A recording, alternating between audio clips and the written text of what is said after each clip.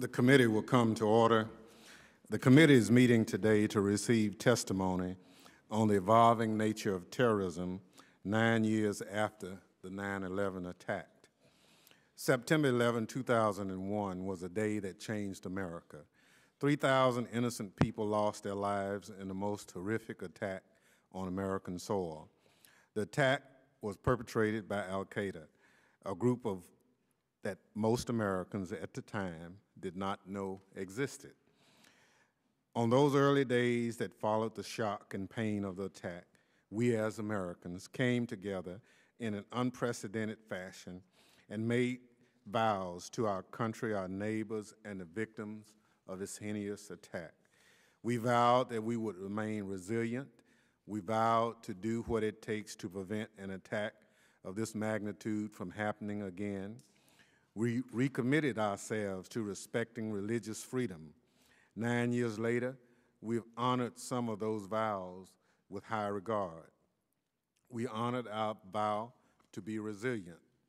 A great example came this past May when the people of Manhattan illustrated great vigilance and strength by preventing a terrorist attack in Times Square and then, in short order, getting back to work. We've honored our vow to take steps to help prevent an attack of this magnitude from happening again by reorganizing much of the federal homeland security and intelligence bureaucracy. We created the Department of Homeland Security. We established the Director of National Intelligence and reformed the intelligence community. I'm not by any means saying that those endeavors were a complete success, but they were done in the spirit of honoring that vow. Regrettably, one vow that some have shamefully and very publicly broken over the past few weeks is our vow to maintain respect for religious freedom. Just as we must stand vigilant against the threat of terrorism, so too must we stay vigilant against those who would seek to sow hate and divide us along religious or ethnic lines. I'm reminded of the words of then President Bush just 6 days after the 9/11 attacks, who, standing before religious leaders at the Islamic Center of Washington, stated, "The face of terror is not the true face of Islam."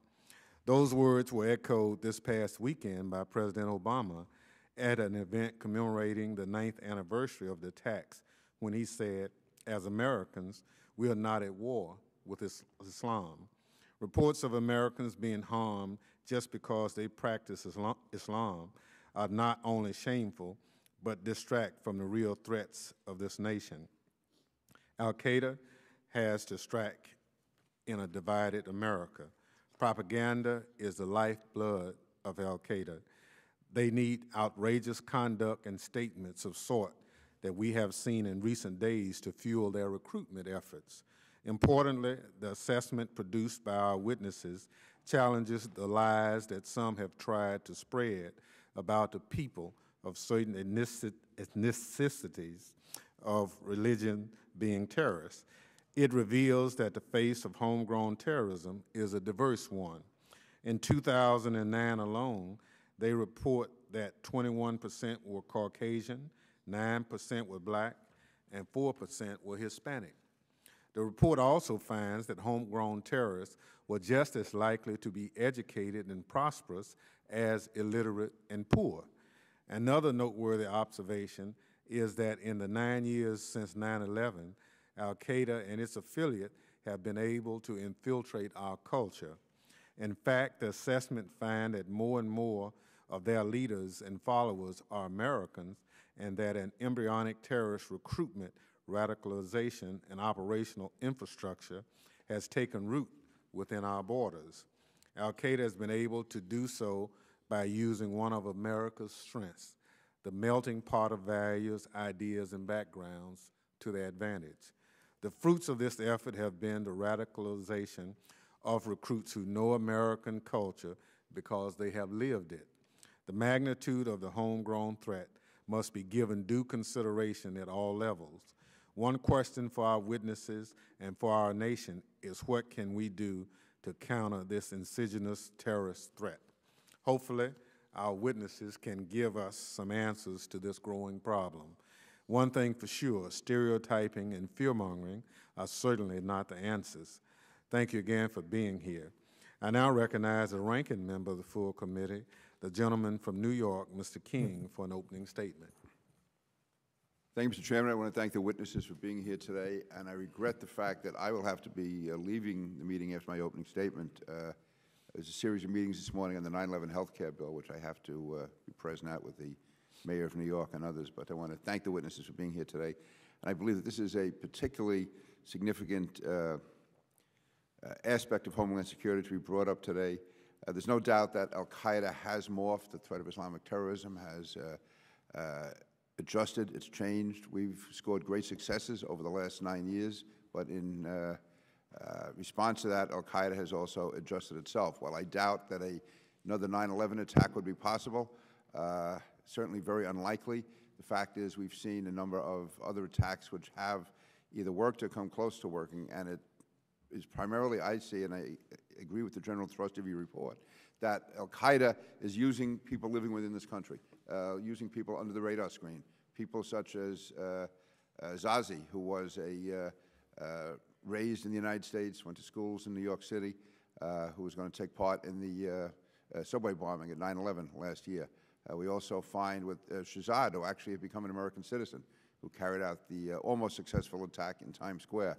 These were two individuals who were under the radar screen. Perhaps they should have been found, but the reality is it would be very, very difficult to locate them, especially Zazi, who my understanding is we only learned about him because his name come up in the electronic surveillance of two other people who were carrying on a conversation. So it shows how we have to be so alert to this new threat within our society. And here's where I believe I at least have a nuanced difference with the chairman, in that I believe more should be done by the Muslim community in this country to be cooperating with law enforcement. I know from speaking to law enforcement at various levels, they do not feel they receive enough cooperation from the leadership of the Muslim communities. I know, for instance, of Venus, who was a terrorist who was captured in Afghanistan, who actually came from the district adjoining mine on Long Island. Prior to going to Afghanistan to fight, he had gone to a number of mosques on Long Island, said he wanted to take part in jihad. He was told by those mosques they didn't do jihad, but they never made any attempt to contact the police or the FBI regarding that. I use that as an example. Also, while the report notes that the homegrown terrorists come from a variety of races and ethnic groups, the fact is they're all Muslim. And that's the reality. I think we make a mistake when we somehow don't truly identify the enemy. And the reality is the overwhelming majority of Muslims are outstanding people, great Americans, but I think we don't do either the Muslim community or ourselves any justice by ignoring the reality that this is an Islamist threat. And to me, it makes much more sense to focus on that rather than try to be politically correct. Also, I don't think we should be exaggerating the number of, we talk about anti-Islamic incidents in this country. Every one of them is terrible. Every one of them is wrong and should be denounced. But even in the worst years, there's still 5 to 10 times more anti-Semitic incidents in this country than there are anti-Muslim. So I think we can end up giving it more credit than it deserves, or giving it more notoriety than it deserves, including the whole debate over the mosque in Lower Manhattan. The fact is there are real issues to be discussed there. No one denies the right of the mosque to be there. But I think in an open society, people have the right to discuss what's appropriate and what's not, what's sensitive and what's insensitive. And I think sensitivity is it goes both ways, and it shouldn't just be going in the one direction. I think if we can have a more open debate and a free debate, I believe we can do much more toward resolving these issues. Having said that, I want to thank the chairman for the hearing. I want to thank the witnesses for being here. I really regret not being able to stay. We have some hearings that are good. Some hearings, we have to sit through. This is one I would love to be at from the beginning, Dan, because I can assure you that I'd be learning a lot more from you than you would from me. And Chairman, I want to thank you for having it. And I understand that Congressman Lungman is going to be filling in for me, and he will be more than adequate to the task, and that I know. And with that, I yield back the balance of my time. Thank you very much. We do appreciate your participation. We understand that you do have to go, and we understand the reason why. But you do have an able filler in. I welcome our distinguished witnesses of this bipartisan committee today. The Bipartisan Policy Center National Preparedness Group, Mr. Peter Bergen, Dr. Bruce Hoffman, and Dr. Stephen Flynn. Mr. Bergen is a senior fellow at the New America Foundation, where he co-directs the Counterterrorism Strategy Initiative. Mr. Bergen also serves as a research fellow at New York University's Center on Law and Security and as national security analyst for CNN. Born in Minneapolis and raised in London, Mr. Bergen has the distinction of producing Osama bin Laden's first TV interview in 1997 for CNN. Professor Bruce Hoffman has been studying terrorism and insurgency for more than 30 years. He is currently a tenured professor in the Security Studies program at Georgetown University's Walsh School of Foreign Service, Washington, D.C. Among Dr. Hoffman's many distinctions is his role as a founding director of the Center for the Study of Terrorism and Political Violence at the University of St. Andrews in Scotland.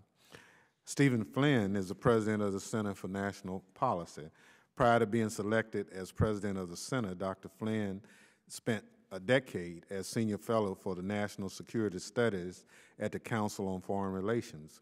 A 1982 graduate of the U.S. Coast Guard Academy, Dr. Flynn served in the Coast Guard on active duty for 20 years. Thank you for your service. Without objection, the witness's full statement will be inserted in the record. I now ask the witnesses to summarize their statements. Since there are 3 witnesses testifying jointly, I've conferred in advance with the other ranking member and the witnesses, and the approach will be taken is to allot Dr. Hoffman and Mr. Bergen 6 minutes each and allot Dr. Flynn the remaining 3. But I can assure you that if you go over, there's no penalty. I thank the witnesses, and we'll start with Mr. Bergen. Thank you very much, Chairman Thompson. Thank you to the committee for the invitation. It's really a privilege to testify here. I think there is some good news before moving to the bad news. I completely agree with Representative King that the likelihood of a 9/11 from Al-Qaeda is vanishingly small.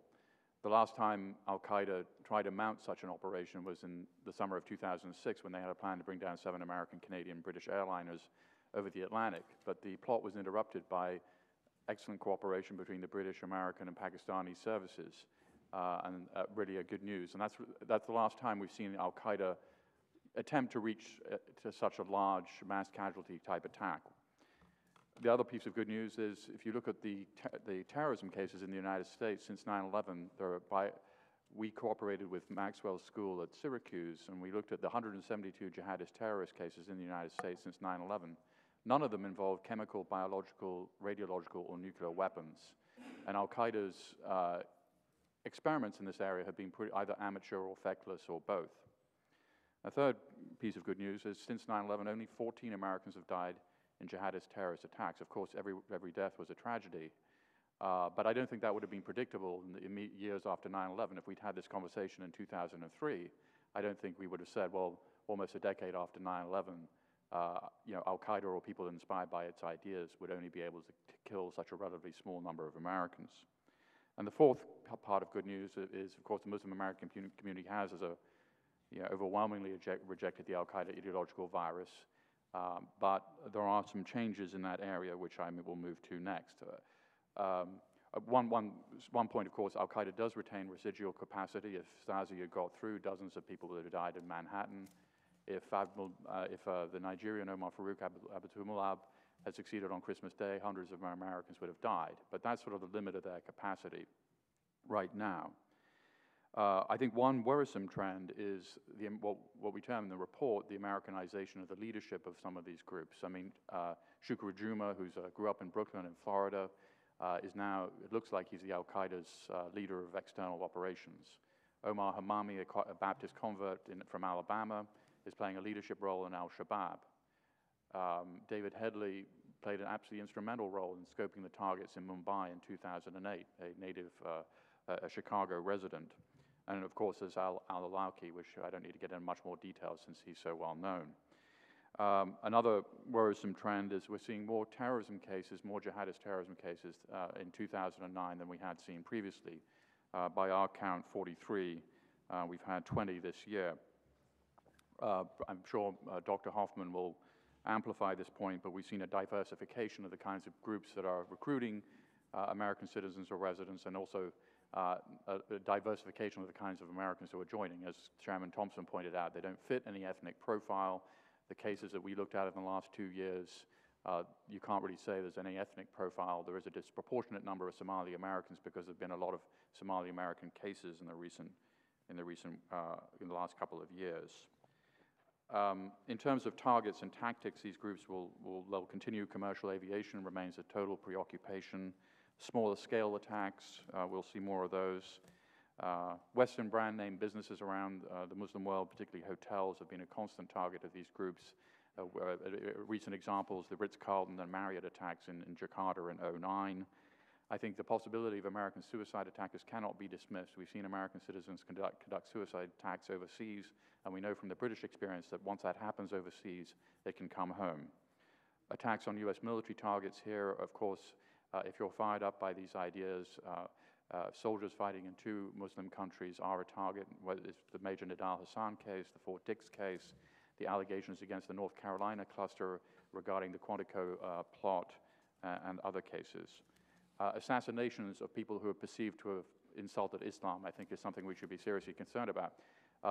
We've had 2 American citizens engage in allegedly plans to kill Danish and/or Swedish cartoonists who painted cartoons of the Prophet Muhammad deemed to be offensive, just in the last couple of years. I think a very serious concern that we should all be collectively worried about is the possibility of a Mumbai 2 attack. This would change every strategic calculation in the region. I think the Indians showed great restraint after the last Mumbai attack, but their populations are going to demand some kind of retribution if a large-scale attack happens on Indian soil by a Pakistani militant group, which I think is one of the more foreseeable foreign policy challenges we have going forward. Then just quickly, some factors that are working for al-Qaeda and against al-Qaeda. Al-Qaeda has infected other groups in South Asia with its ideas. Pakistani Taliban sent, as you know, a bomber to Times Square. Lashkar-e-Taiba is acting in a more al-Qaeda-like manner. Al-Qaeda's regional affiliates are showing some are weak. Al-Qaeda in the Islamic Maghreb is weaker. Al-Qaeda in the Arabian Peninsula is stronger. Al-Qaeda in Iraq is predictably back in a way that was a lot of people were pronouncing its obituary, I think, prematurely. Osama bin Laden, Ayman al-Zawahiri are still out there. In fact, Ayman al-Zawahiri just today released a new videotape, audio tape, indicating that he's still alive, trying to influence things. And finally, our overreactions can play into the terrorist group's hands. So they understand that even near misses, as the Christmas Day incident, can produce a very aggressive reaction, both in the media and politically. And just a final thought, there are 5 items working against these groups. The drone attacks are interfering with them to some degree. Pakistani government, military, and public have turned against these groups to a large degree. That hostility is also true in the Muslim world writ large. Certain key bin Laden allies have turned against him, people that he looked for religious advice or former military allies. These groups have killed a lot of Muslim civilians, which is a huge Achilles heel for them. And this is a good way of introducing Dr. Hoffman, because even though there is declining support for these groups, declining public support, it doesn't help them. But at the end of the day, these are small groups of people, and they can continue to operate with little public support.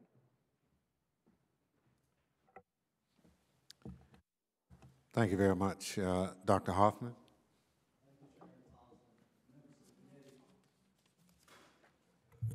Thank you, Chairman Thompson, members of the committee, for the opportunity to present the findings of the report prepared for the National Security Preparedness Group titled Assessing the Terrorist Threat that I wrote with Peter Bergen with the invaluable assistance of Stephen Flynn. Before I begin, let me say that I might disagree with the ranking member and indeed with my dear and old friend Peter Bergen. If I were sitting in this chair on September 10th, 2001, I would have testified that it was very unlikely al-Qaeda had the capability to attack the United States. And if I had been sitting in this chair exactly a year ago, September 2009, I would have told you that I'm sure a group like al-Qaeda in the Arabian Peninsula similarly lacked the capability to attack in the United States. So if 34 years of studying terrorism has taught me anything, is if not a state of pessimism, but it's the words of that great patriot and our hero, Thomas Jefferson, that the price of freedom is eternal vigilance. But let me tell you why I think the situation is one that is cause for concern. Last year was a watershed in terrorist attacks and plots in the United States, with a record total of 11 jihadi attacks, jihadi-inspired plots, or efforts by Americans to travel overseas to obtain terrorist training. They included 2 actual attacks at Fort Hood, Texas, which claimed the lives of 13 people, and the shooting of 2 U.S. military recruiters in Little Rock, Arkansas. 5 serious but disrupted plots, and 4 incidents involving groups of Americans conspiring to travel abroad to receive terrorist training. As Peter said, according to our count, in 2009, at least 43 American citizens or residents aligned with Sunni militant groups or their ideology were charged or convicted of terrorist crimes in the United States or elsewhere, the highest number in any year since 9/11. So far in 2010, 20 have been similarly charged or convicted. The conventional wisdom has long been that America was immune to the heady currents of radicalization affecting both immigrant and indigenous Muslim communities elsewhere in the West. That has now been shattered by the succession of cases that have recently come to light of terrorist radicalization and recruitment occurring in the United States. And while it must be emphasized that the number of U.S. citizens and residents affected or influenced in this manner remains extremely small, at the same time, the sustained and growing number of individuals heeding these calls is nonetheless alarming.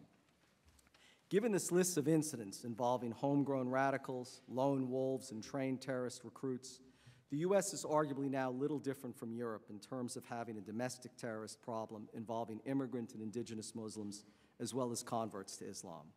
The diversity of these latest foot soldiers in the wars of terrorism being waged against the United States underscores how much the terrorist threat has changed since September 11, 2001. In the past year alone, the United States has seen affluent suburban Americans and the progeny of hardworking immigrants gravitate to terrorism. Persons of color and Caucasians have done so, women along with men, good students and well-educated individuals, and high school dropouts and jailbirds. Persons born in the United States or variously in Afghanistan, Egypt, Pakistan, and Somalia. Teenage boys pumped up with testosterone and middle-aged divorcees. The only common denominator appears to be a newfound hatred for their native or adopted country, a degree of dangerous malleability, and a religious fervor justifying or legitimizing violence that impels these very impressionable and perhaps easily influenced individuals towards potentially lethal acts of violence. Al-Qaeda and its Pakistani, Somali, and Yemeni allies arguably have been able now to accomplish the unthinkable, establishing at least an embryonic terrorist recruitment, radicalization, and operational infrastructure in the United States, with effects both at home and abroad. And by working through its local allies, the group has now allowed them to co-opt American citizens in the broader al-Qaeda battlefield. It is fundamentally troubling, given this collection of new threats and new adversaries directly targeting America, that there remains no federal government agency or department specifically charged with identifying radicalization and interdicting the recruitment of U.S. citizens or residents for terrorism. As one senior intelligence analyst who we spoke with told us, quote, "There's no lead agency or person. There are First Amendment issues we're cognizant of. It's not a crime to radicalize only when it turns to violence. There are groups of people looking at different aspects of counter-radicalization, but it has to be integrated across agencies, across levels of government, public-private cooperation," close quote, which unfortunately we found it is not. America is thus vulnerable to a threat that is not only diversifying, but arguably intensifying.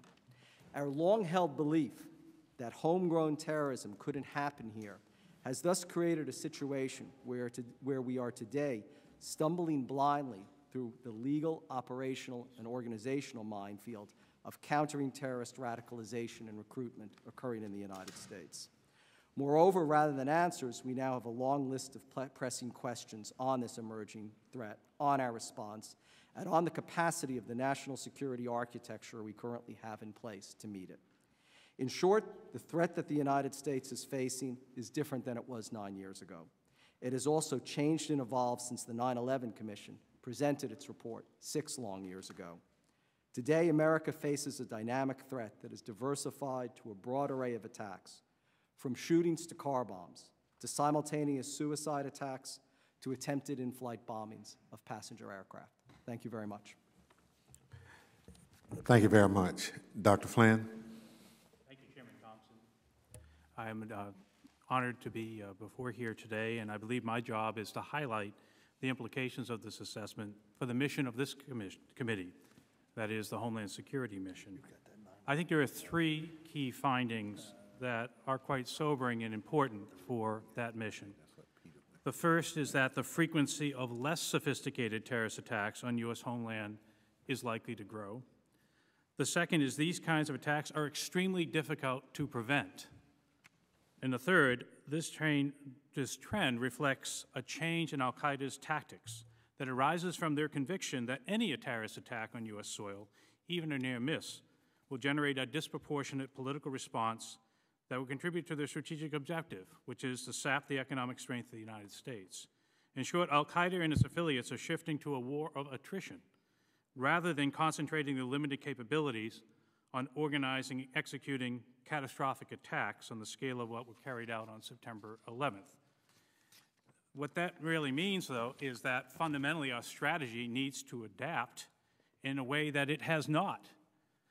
Succinctly stated, our overarching effort since September 11th has largely been an away game, to take the battle overseas, to rely on our national security and intelligence community assets to try to deal with the terrorist threat beyond our shores. So, as former President Bush and Vice President Cheney often said, so we wouldn't have to fight them here. Well, as this document makes clear, they're here. And when we're talking about less sophisticated attacks, they're not the ones that basically have the level of tripwires that our tools of national security intelligence have been geared to catch.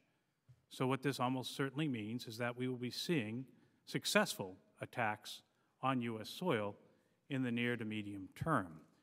Good news, as Peter highlighted at the outset, is they're not likely to be of this catastrophic scale that we saw on September 11th, but the fact is we will increasingly see acts of terror on U.S. soil. Now, what that really highlights is the fact that the new front lines are the streets of Bridgeport, Denver, Minneapolis, and other big and small communities across America. And it's the local cops on the beat and increasingly the American public at large who must be better informed and empowered to deal with this terrorism threat. But this committee is very well aware that we still have a lot of issues with sharing information at the local level. And we also have not done what we should have been doing since 9/11 to engage the American public. Very soberingly, when we look at the May 2010 bombing attempt in Times Square, it was the sidewalk T-shirt vendor, not the NYPD patrolman, literally at the opposite street corner on 42nd and Broadway, that spotted the act and its making. And we saw, of course, on the Christmas Day bombing, it was the passengers aboard the airline that actually wrestled the terrorists to, ended up deflecting that attempt. Succinctly stated, the changing nature of this threat makes it critical that the federal government better engage local public safety agencies and everyday people. The other key point I'd like to highlight for us is that since these acts of terror cannot always be prevented, and because they're being motivated in no small part by a judgment by al-Qaeda and its affiliates that we will react or overreact in ways that are beneficial for them, it highlights the need for resilience as a part of our strategy going forward. That is, we as a society must be better able to withstand and rapidly recover from attacks, not as an act of defeatism, but as a way in which we as citizens can provide a preventative quality to acts of terror by essentially taking away the motivation for this kind of attack. So let me conclude with a couple of recommendations to that regard. One is I think we need a more frank acknowledgement by leaders of both sides of the aisle saying to the American people the reality. Terrorism is here to stay, and it's something that we cannot always prevent. And we need you, American people's help in dealing with this going forward. Secondly, we have to be extremely careful of not allowing acts of terror when they happen to essentially take advantage of our 24-hour news cycle and the almost certain overwrought media coverage that comes with that to essentially fan a sense of anxiety without a whole lot of information flowing from it. This is going to take a commitment by political leaders, again, of both parties, to studiously avoid making public comment, which might elevate public anxiety in the aftermath of terrorist attacks until we get the facts straight, so we're not feeding and fueling the very threat. So in closing, let me cite, I think, which is a key finding of this assessment. 9 years after September 11th attacks on New York and Washington, the changing nature of the terrorist threat makes clear we must be willing to re-examine many of our counterterrorism assumptions and approaches. Only then can we succeed at maintaining the upper hand in the face of an adversary who continues to demonstrate the ability to learn and adapt. Thank you very much, Mr. Chairman. Thank you very much. I thank the witnesses for their testimony. I remind each member that he or she will have 5 minutes to question the panel. I now recognize myself for questions. Again, let me thank to you, gentlemen, for the report, but also Dr. Flynn for your response. One of the issues, as you know, we're grappling with is this notion that somehow radicalization occurs here in the U.S. Is more a threat to the homeland than previous threats on individuals trying to come. Now, from your report, it appears that there's no one size that fit all kind of potential terrorists. What can you offer this committee as to how we should put something in place to address the emerging homegrown terrorists? One of the things is the intelligence gathering matrix that's kind of a hodgepodge of groups. Your comments talked about we don't have a specific entity to address it. And while we've been fortunate, it's still catching up after the fact with those agencies. If you see the intelligence gathering as a problem in this, I'd like for you to comment on this also. Mr. Bergen, if you want to. Chairman Thompson, I think that I would just offer 2 things that we shouldn't do. One of the conclusions of the report is that there's no real ethnic profile here, so profiling is not a particularly helpful approach. Another thing I think we have to be quite careful of, learning from the British experience, if you securitize the relationship with the Muslim community, so it's basically a police function entirely, the Muslim community may well, not be very happy about that and see that as sort of an intelligence gathering exercise. So we have to be, as you pointed out, there doesn't seem to be any entity that's really responsible for this. Obviously, local police do have some role to play, but it can't just be local police. The relationship with the Muslim community can't be just a law enforcement relationship, and who that person or who that entity should be, I'm not really sure. Is that DHS? That's something I think that is up for discussion. Well, I think one of the issues, Dr. Hoffman, if you would, is so many times it's the state and local entity that confronts the homegrown issue before the federal entity. And to some degree, there has to be a relationship, and we're not certain how that operates, but a homegrown situation probably will develop and get identified with state and local officials, probably in a better sense than a federal, but the perception is that terrorism is a federal issue.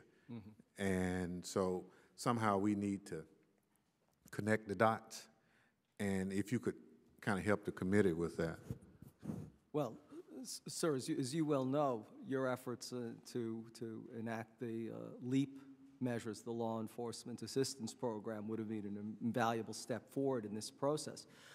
I think the report reveals 2 important dimensions. One, We're not necessarily saying that the federal government is asleep at the switch on this issue, and we're not arguing that nothing is being done in this respect. I think our main criticism, or the main finding we perhaps identified, is that it's not as coordinated as it should be, and there doesn't seem to be any one agency or entity taking the lead on this and fashioning a strategy that would reach out to the community, and that, as you just described, would also empower state and local law enforcement. The second point that we illuminate in this study is that the threat is becoming more diverse, and unfortunately we see it as one that's growing, at least over the past 2 years. It's beyond the capability of the federal authority to know, every plot everywhere in the United States. I think logic dictates that we have to better train and educate local and state law enforcement to be part of this process.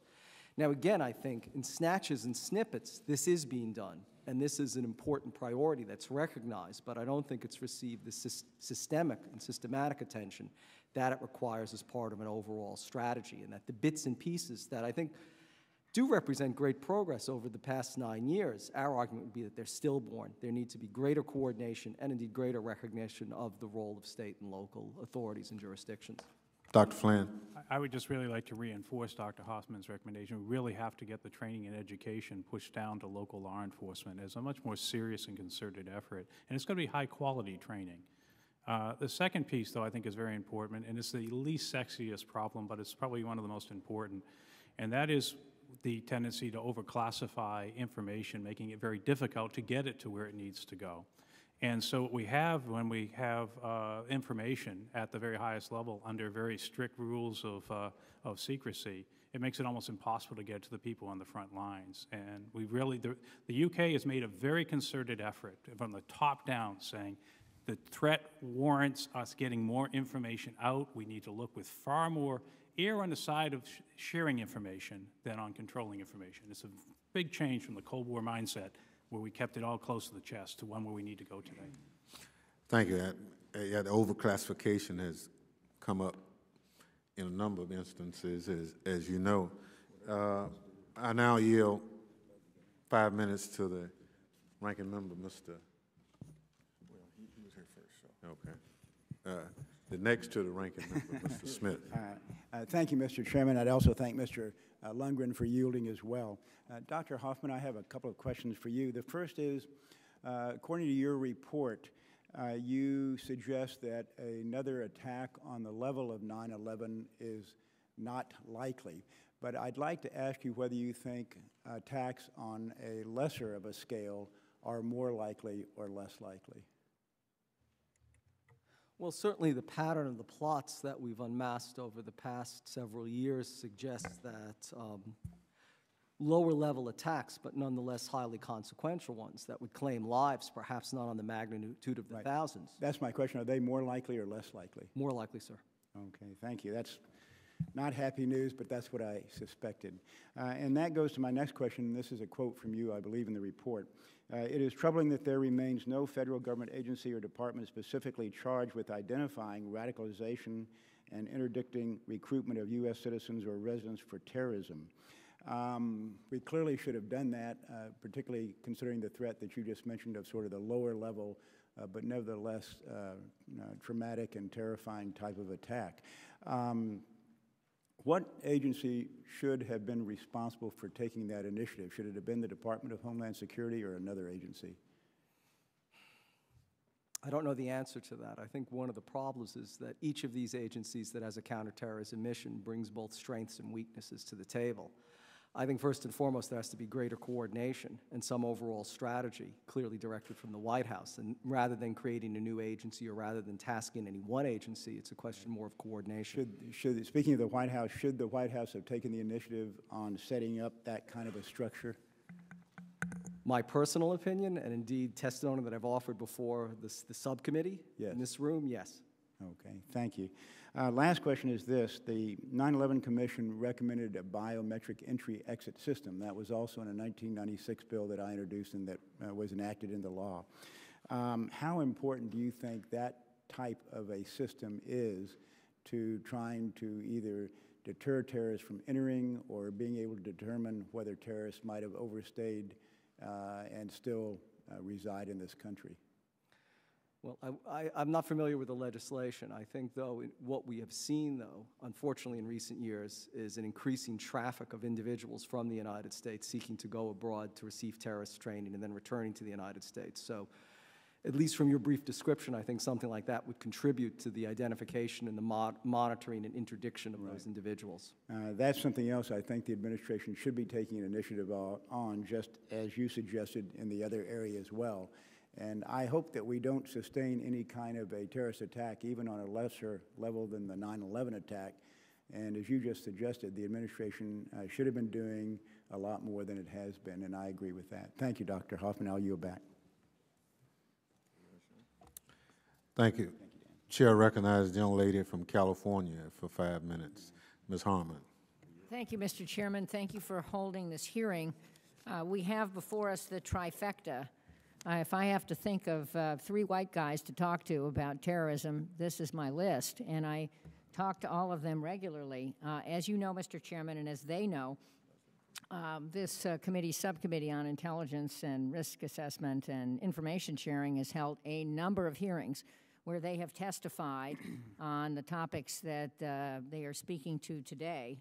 And I agree with virtually everything all of them said, even if there were some internal inconsistencies, about the threat against us and how it has changed and how it may be less catastrophic, but I think it is more likely, and it is much more difficult to detect and stop.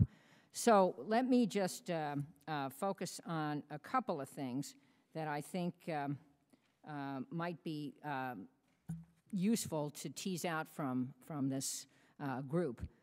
One is this House passed something a few years ago called the Violent Radicalization and Homegrown Terrorism Act by an overwhelming vote.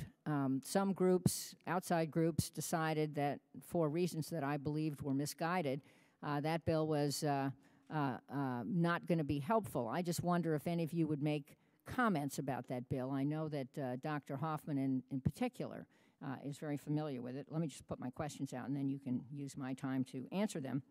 The second is, you agree that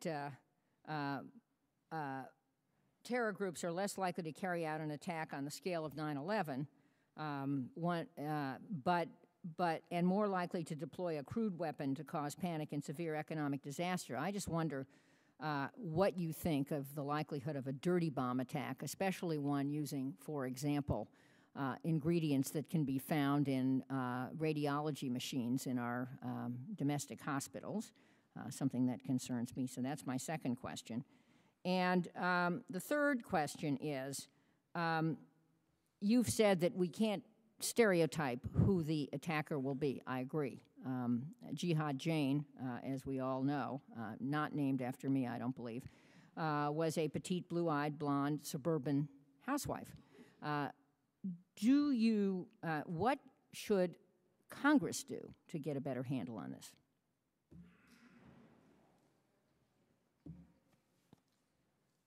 Well, Representative Harmon, as you know, at least twice sitting at this table, I've not only endorsed but lamented the fact that H.R. 1955 was not enacted into law in 2007. I think, as I've said before, we missed an ideal opportunity at the time to get out in front of this issue instead of, as we've been throughout, I think, most of the war on terrorism, playing catch-up and reacting to the terrorists. So I think we need it now more than ever.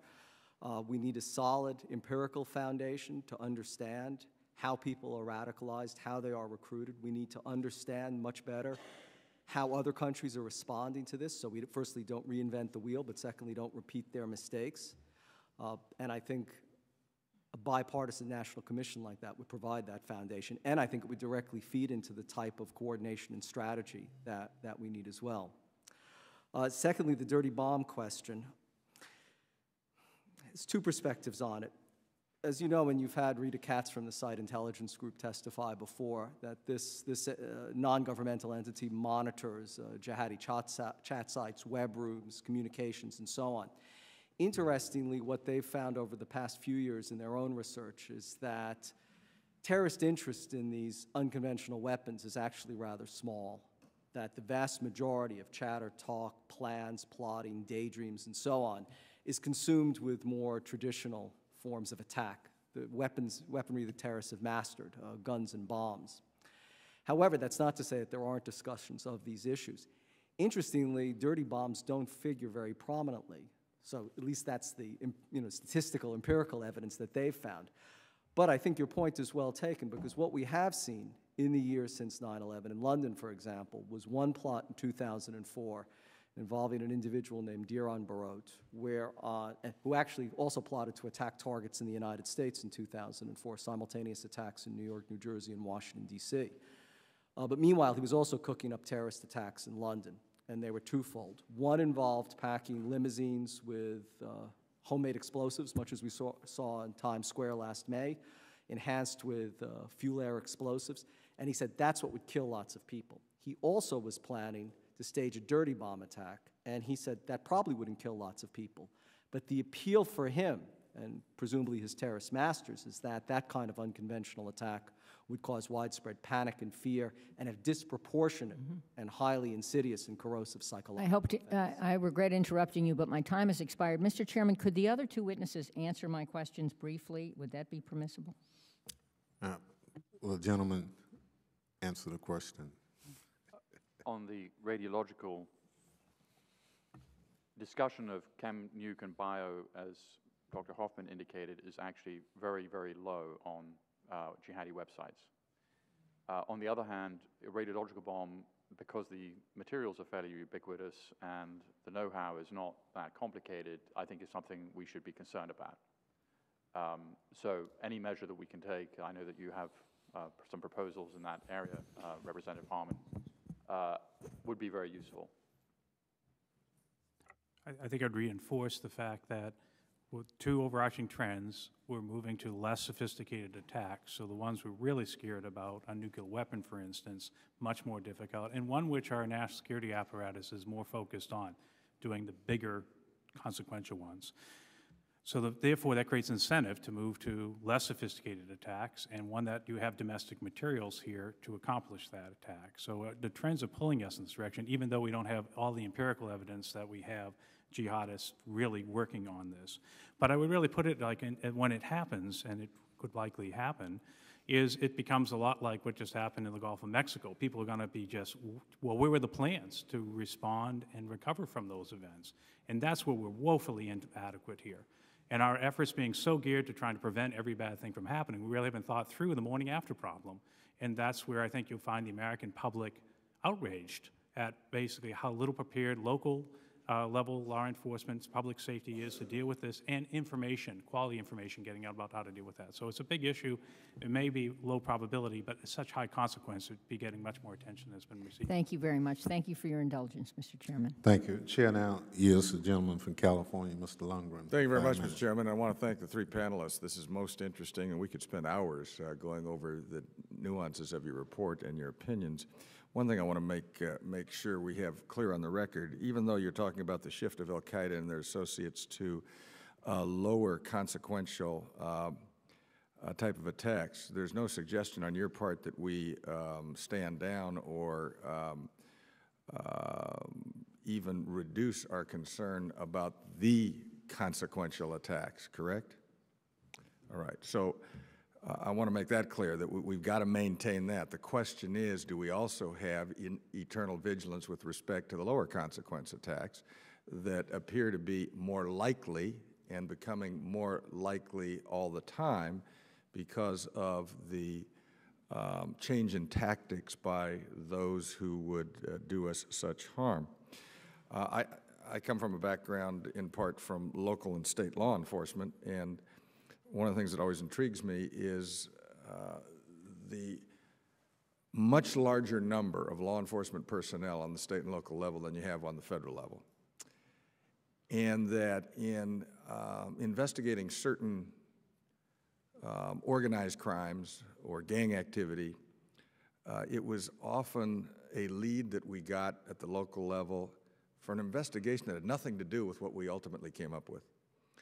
That is, I remember we took down a major auto accident fraud based on investigation by a CHP officer of an automobile accident. And then that led us to dealing with counterfeit products. If the officers involved had not been alert to what was out there and had then not had the ability to talk with officers engaged in other types of investigations, we never would have taken down those separate organizations. So it's nothing really new in terms of the adaptability of the officer at the local level. The question is, do we establish the encouragement and the means by which that cooperation and collaboration can take place? From your standpoint, what more do we need to do, at least from the federal level, to ensure that that occurs in the area of the terrorist threat? I would ask that to all of you. I guess I'll take the first stab at it, sir. I think you're absolutely right. Part of the recognition that I think this report really highlights for us is that we've been relying on a very federal and largely national security-oriented effort since 9/11 to deal with this threat beyond our shores. And again, that's where the most consequential threat is likely to emanate from. And our good efforts over there, in part, has helped to reduce that risk, but then drive the strategy in this direction. What I have not yet seen is a shift in research and focus that says the local, the states, increasingly communities are where we're going to find the intelligence we need, and often the first prevention effort is going to have to be mustered. Well, for instance, I just visited in the last couple of weeks the Fusion Center in Sacramento, which allows an opportunity for all levels of law enforcement to come together, share information, and in fact gain confidence with one another, so that when they see something that may have an indication that could lead to an investigation of terror, they act on that. Obviously, we can always do more, but it seems to me fusion centers, the cooperation, and the establishment of an experience level so that there is confidence that an officer on the federal level from one of the agencies can pick up the phone and talk to someone at the local level, so they've gained a confidence in the abilities of one another and trustworthiness of one another. I think they're absolutely vital, sir. I mean, cops talk to cops. They don't talk to bureaucracies very well, and for good reason. So you create those opportunities with fusion centers. One of the challenges, though, clearly many localities have is simply funding the officers to be a part of those fusion centers. And there, again, they're serving a national security imperative, and I think finding more level of support for communities to participate in those fusion centers is probably the logical next step, given the budget crisis that are facing. Let me just ask another question about something that the gentlelady from California and I have worked on in the past, and that is the radicalization of our prisoners in the area of potential recruits for terrorist lone wolf or organizations. Any comments on that? Are we doing what we need to do? Well, first of all, do you think it's a problem? And secondly, are we doing what we need to do? Just to unify the two questions you had, I mean, and it's something that Representative Hoffman is very familiar with because it happened, I think, in her district. I mean, Torrance, California was a very serious plot that was found by the local police who just paid attention to the fact that the documents in these guys' possession, they were knocking off gas stations, were indication of a potential attacks on synagogues and U.S. military recruiting stations. And these guys had all got radicalized in prison. They were African Americans. They saw themselves as Al-Qaeda in California. So this is a real problem. I don't know if it's a, really massive problem, but it's certainly a problem. We've seen plenty of people convert to Islam in prison. 99% of them, it's not a problem, but for 1%, it may well become. Thank you. Chair now recognizes the gentleman from Pennsylvania for 5 minutes, Mr. Carney. Thank you, Mr. Chairman, and I thank the panel. Again, it's great to see all of you back. I just have three questions. Do we need something like an MI5 in this country, first of all? I mean, I'll jump in on that here. I don't find it workable. The size of the country, and one of its great strengths is that because there are distinct regions and cultures, frankly, part of our country, that a top-down kind of centralized organization that could work on a scale of UK, I don't think is workable here. I'd like to see us just be much more forward-leaning and tapping the local capabilities we have and making sure they get the information they need and that they have a voice, at least regionally, beyond their own jurisdictions to continue to work these challenges. Well, how do we become proactive rather than reactive? I think fundamentally it really is a case of getting information out to folks about what the threat is. We've not done that as well. This is why this hearing is so important, and we hope the report is helping here, that the threat is different than one where we could just rely on our uniformed men and women and our intelligence apparatus to take care of us. We are now much more having to engage as a people in our local law enforcement. We have to make sure they're resourced to do that. And the information about how terrorist attacks work. You know, I've made a pitch of, we've had 5 airline incidences where the passengers have been, it turns out the folks, this is not 2 in the U.S., but overseas. We should have in quote at our airports how these bombs are made. What do the behaviors look like? Get the flying public engaged is part of this. We got to get the information pushed down, in other words. That's the only way you're going to get proactive. You're not going to do it by relying on the pros behind the essentially cone of silence. I think that's the direction we need to go. And it's more than just policing. It's really a broader engagement of the American society. Dr. Hoffman? I would agree with my colleague that we don't need an MI5. I think this is the kind of debate that might have been more useful some years ago, but given the reorganization of the intelligence community and the creation of the Department of Homeland Security, I think probably the last thing we need is another bureaucratic organization added. What I would say, though, is that I think one reason that the Central Intelligence Agency has always functioned as effectively as it has is because there is the synergy between the Directorate of Intelligence and the National Clandestine Service that used to be the Directorate of Operations. At least from my observation, this remains a problem with the Federal Bureau of Investigation, that the intelligence analysts there are still a very separate cadre. They're a cadre that is not equated with any sort of status or certainly the prioritization that often attends special agents. And that's where I think the major strides and improvement have to be made in strengthening that dimension of the FBI alongside the excellent special agents. Okay. You would agree, Mr. Bergen? Okay. I'll ask, I suppose, a bit of an existential question here. How do we demotivate them? I think one that I would highlight again is what has motivated in part the movement towards less sophisticated attacks is a confidence they have that as a country we will overreact when things happen. That is, they'll generate significant political fallout, and they'll get a almost spasmodic response, probably by this body, to put Band-Aids very quickly, and they'll be very costly and disruptive. It follows, it seems to me, that the more resilient we are, and that means we acknowledge the threat is real, but we take measures to be able to better deal with it. There's a crisis communications element to rob them of the benefit they're expecting to get. That won't eliminate the threat, but it will start to demotivate it. This is very much a strategy in Israel. It's very much a strategy in the UK. We're not going to give them the bang for the buck that they're aspiring for. We need to show as a country that we will not be cowed by acts of terror. And we do that by being well prepared and not losing our heads when these things happen. Dr. Hoffman? You know, I would just make a sort of historical observation, which is I think 30 years ago, Jihad Jain potentially would have joined the Weather Underground or something. And I think for a certain group of people, if you want to act out against the United States, give your life some sort of meaning, this is just a convenient way to do it. You know, so it's not how do you demotivate them. There are always going to be people looking for a cause that gives them importance. And for some people, this is the cause. I mean, God is telling me what to do. I'm an important person. You know, I think that's part of the motivation. How you take that away, I think, is very difficult. But I think Dr. Flynn is correct.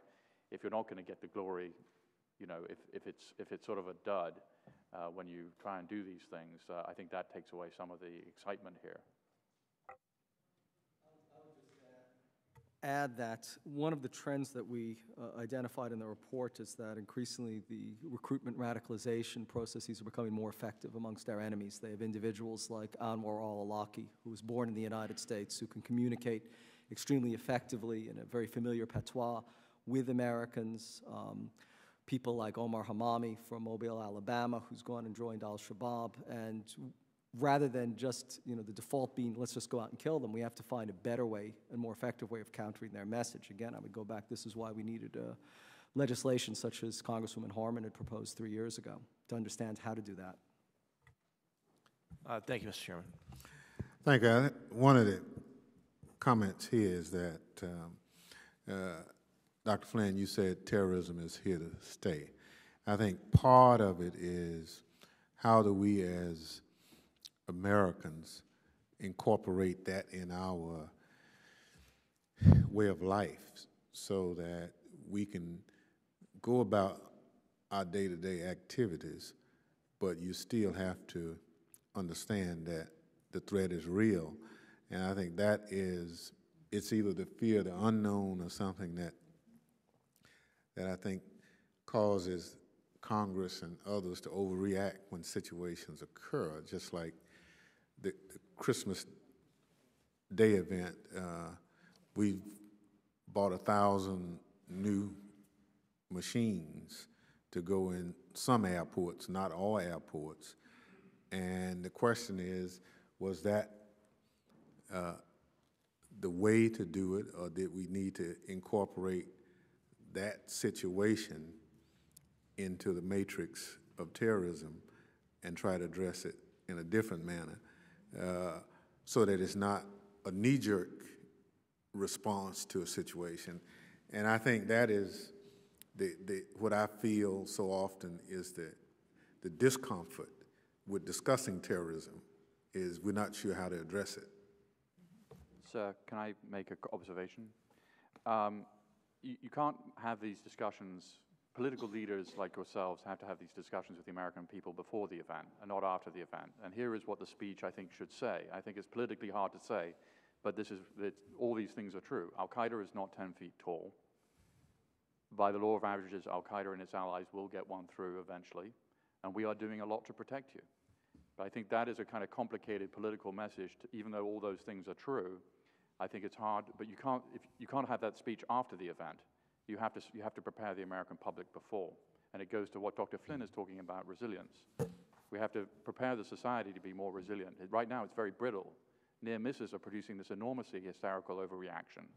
Imagine what would happen if 253 had blown up over Detroit.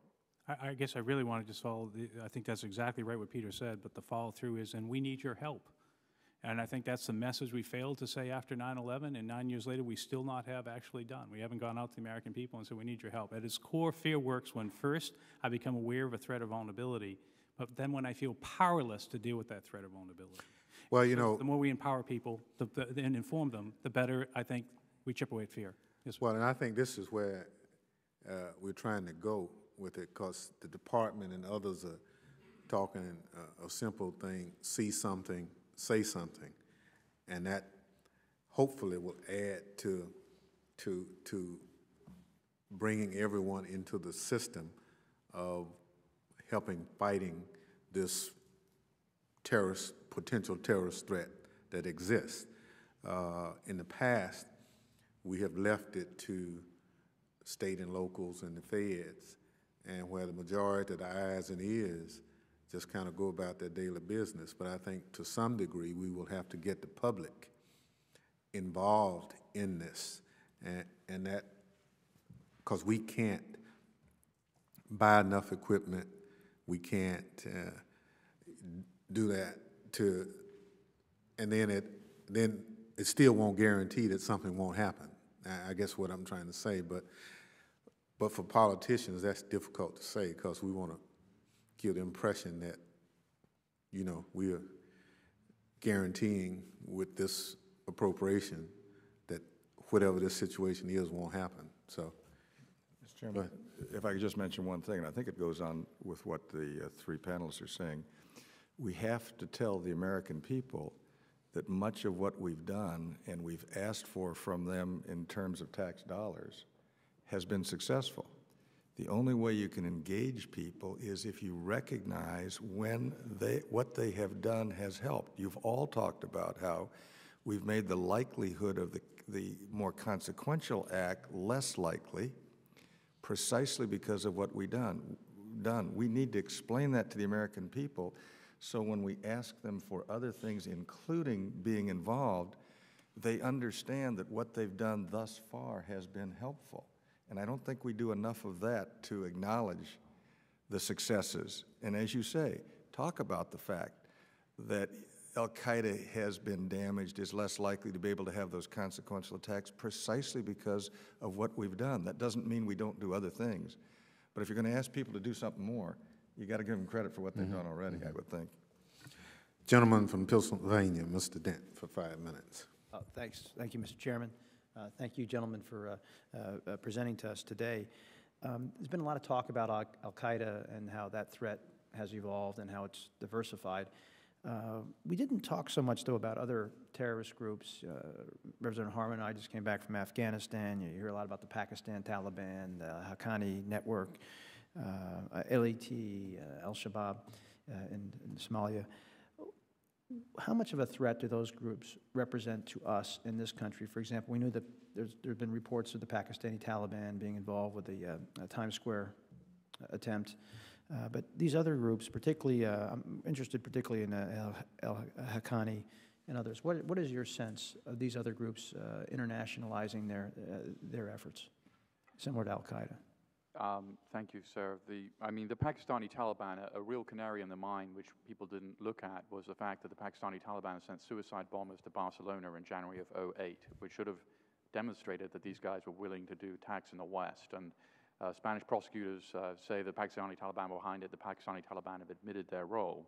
Luckily, the attack didn't succeed. So Times Square was not an aberration. It was part of a pattern.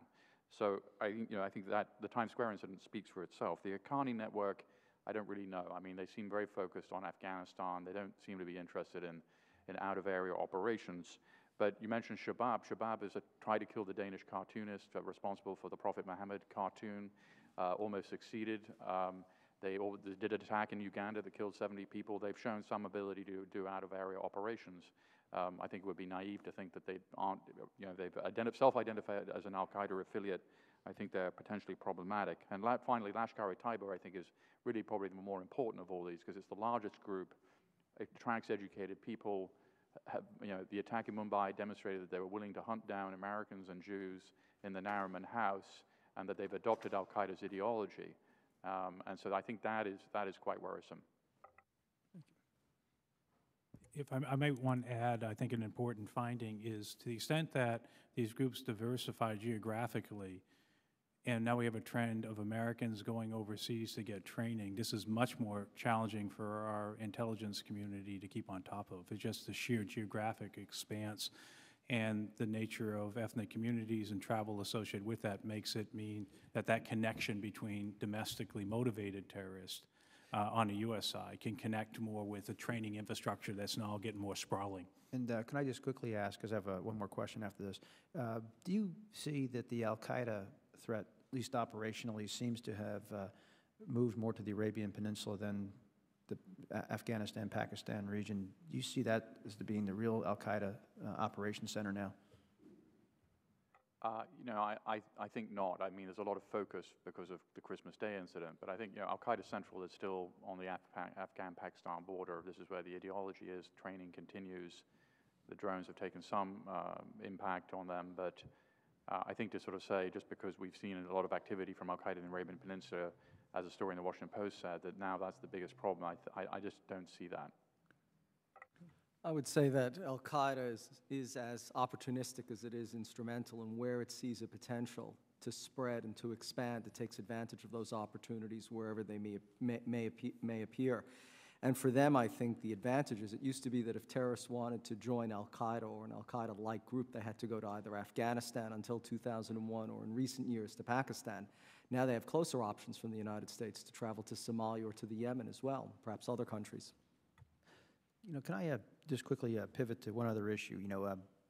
I think we all saw, we witnessed a move last week that was probably every bit as reckless as it was stupid when this Florida pastor, was publicly weighing his options to burn the Quran to make some kind of statement. At some point, someone really is likely to do something this stupid and put it on YouTube, and then or some other social networking site. Is there any way that we as a public can inform the international community that while our laws don't prevent such serious acts, you know, they are being conducted by, you know, kind of a loony fringe element. Is there anything that we can do to help educate people abroad about how our country operates when these situations arise? I think it's not well understood in a lot of countries. I mean, we've seen riots in Afghanistan after the Quran burning was cancelled that killed people. And since these are countries that aren't often free, they don't really understand the First Amendment. And I mean, we can say whatever we want, just as the gentleman has said, we could make those points, but I don't necessarily think they're completely well understood in some countries, unfortunately. I would just add that there really is a leadership element of this. If it's clear that our top political leaders are saying what President Bush said just a few days after 9/11, as Chairman Thompson quoted at the outset, that terrorism is not the face of Islam, then that is an important message, I think, in terms of when these acts happen. If we continue to potentially have that issue get mixed, then people will point to those aberrant events as indications of a broader concern we have as a society with Islam itself, and that feeds the narrative. It's a very complicated issue, obviously, but I think more care needs to be happening at the leadership levels of our government, as well as care what we want our citizens to exercise too. In this case, it seemed like virtually every leader stood up and, you know, basically objected, and unfortunately, he didn't carry it out. Again, in advance is the key, right? I think that's the thing. We got to keep at it in advance of it. Otherwise, the image itself will carry the day. Well, I would just say I think we have to, in general, be more effective in our overseas communications than we already are. For example, over 90% of the Voice of America's efforts are directed towards traditional media, print or radio or television, which appeals only to a certain demographic, whereas a lot of these messages of hatred and intolerance, mobilizing people in the streets, are communicated over the internet, yet less than 10% of the Voice of America's activities are directed at that medium, which has become so powerful. Yield back. Thank you.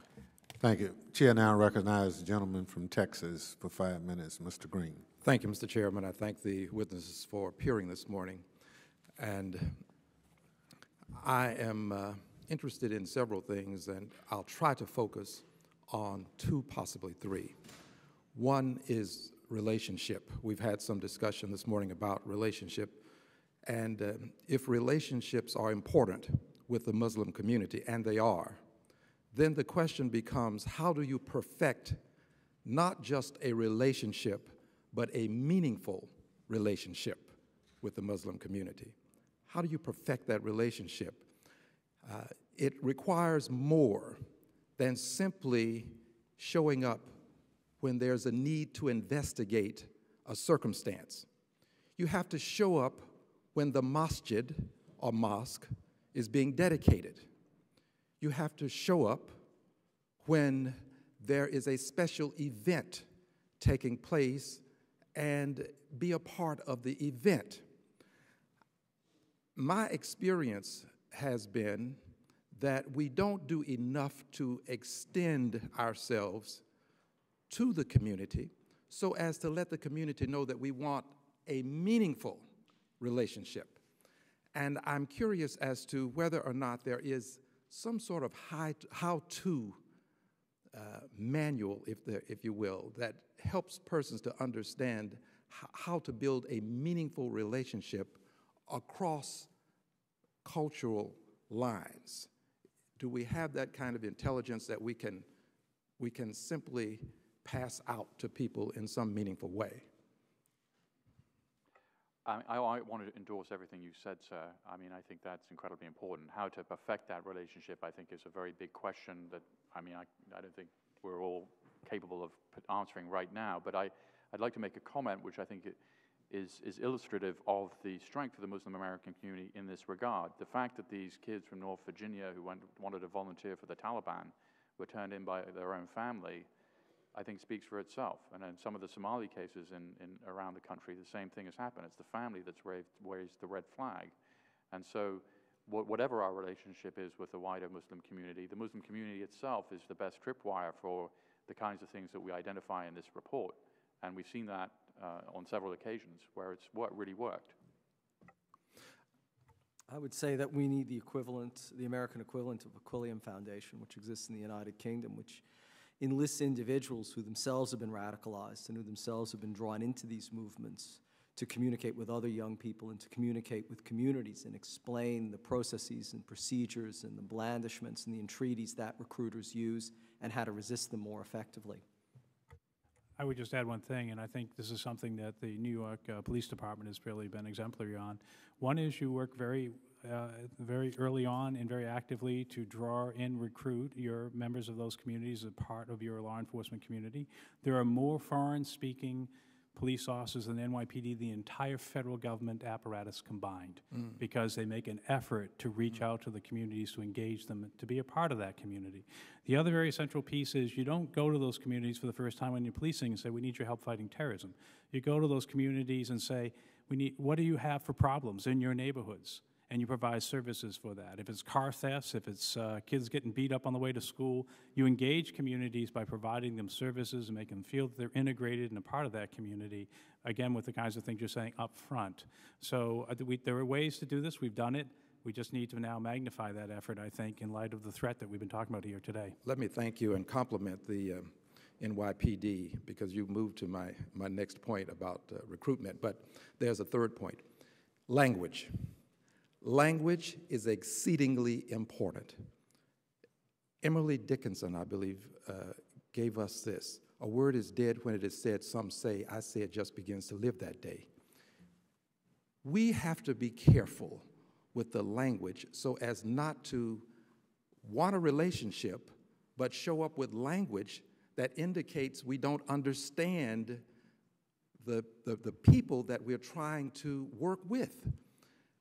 And if we're not careful with this broad brush language that we use on the national stage, we find ourselves putting a chasm between ourselves and people who really want to work with us, but the language creates an invisible barrier that makes it very difficult for them to step over and receive the hand of friendship that we desire to extend.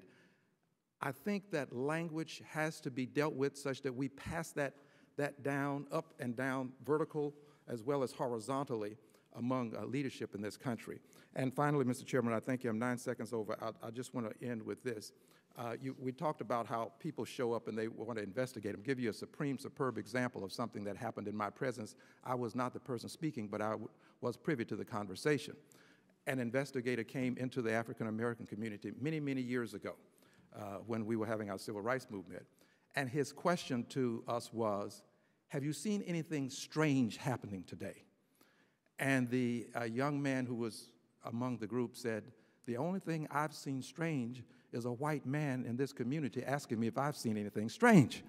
So my point is, we have to be sensitive to the people and have a relationship beforehand so as to be effective after a circumstance has developed. Thank you, Mr. Chairman. Thank you for the instruction for the gentleman from Texas. Now recognize the gentleman from Missouri, Mr. Cleaver, for 5 minutes. Thank you, Mr. Chairman.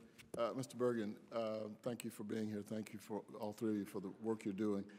What struck me in your testimony, you talked about jihadists. You talked about the 21% Caucasian, 18% Arab American, 14% South Asian, 9% African American. And of course, that concerns me. And so I'm wondering if there is a common thread that runs through the groups that you mentioned that you believe led to their commitment to becoming a jihadist. Is there some characteristic? Is there something unique about them? I mean, are they high school dropouts? Are they, individuals who have been arrested once? I mean, is there anything? The short answer is no. I mean, Major Nidal Hassan was earning $90,000 a year. He was a medical doctor. He was, a senior Army officer. Najibullah Zazi was a limo driver at Denver Airport, an Afghan American. I mean, there's nothing There's no profile ethnically, socially, and there's nothing you can really say. Correct me if I'm wrong, Dr. Hoffman, but there's nothing you can really say that this is a common theme of all these people. Jihad Jain, who was a high school dropout with some failed marriages, wasn't living large, but Nidal Hassan had everything going for him in his life, at least theoretically. So there isn't really some common themes there. Dr. Hoffman? I would say nor should we be surprised that that's the case. The British found the exact same thing in their investigations following the 2005 suicide attacks on London. The conclusion of the House of Parliament's Intelligence and Security Committees that there is no profile of the British Muslim extremists either. And indeed, over there, the diversity that Mr. Bergen has just described exists just as well. People from South Asia and North Africa, from the Middle East and from the Caribbean, young and old, single, married, converts, lifelong Muslims, university graduates, and high school dropouts. Dr. Flynn? The only thing I would just add is that when we talk to those senior intelligence and national security officials about this issue, the fact that we cannot, in fact, have this very clear profile of what these folks are makes these acts almost impossible to prevent up front. That's just a reality we're having to deal with. So at the federal level, again, relying on those tools, it's these other themes that we've been talking about here today, engagement of community, local law enforcement, public safety, those become key with dealing with this because the other tools are just not going to work for us. Thank you. My second and final question has to do with the fact that you have said in your testimony, at least Dr. Bergen did, that Al-Qaeda is focused on symbolic targets, and which is why they hit the World Trade Center. I'm from the Midwest. I used to be the mayor of a Midwestern city, Kansas City, Missouri.